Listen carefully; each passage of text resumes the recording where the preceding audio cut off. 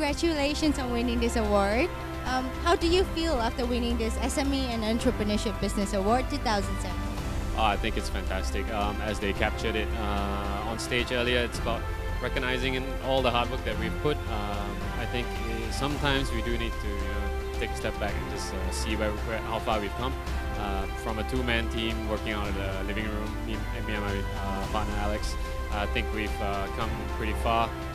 We don't see it as a success yet because it was the journey, and the journey has been incredible. So tonight is about celebrating the journey. How does this award inspire you in moving forward?